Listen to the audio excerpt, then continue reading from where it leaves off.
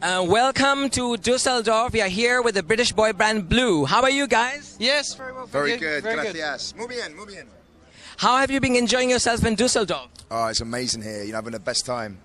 What's the most memorable moment you've had over here so far? Do you know, the boat. Do you know what? The boat's been amazing. I've enjoyed this so much. I mean, we've been in the hotels doing a lot of interviews, so it's nice to come out in the sun, in Dusseldorf, eat some great food, meet some great people, and you know, be with the group and just have a great time. It's been brilliant.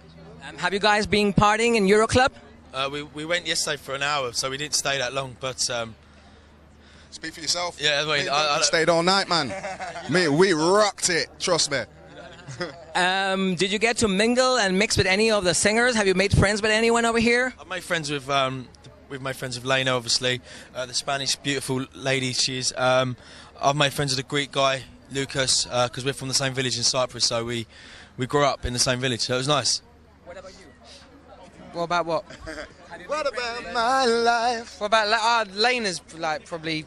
I don't know. I think I've fallen in love with Lena. She's gorgeous. Okay, one more question. What are your plans for Blue after the Eurovision Song Contest? We're straight in the studio recording our next album, so we're looking forward to that, and hopefully you people out there can support us, so thank you.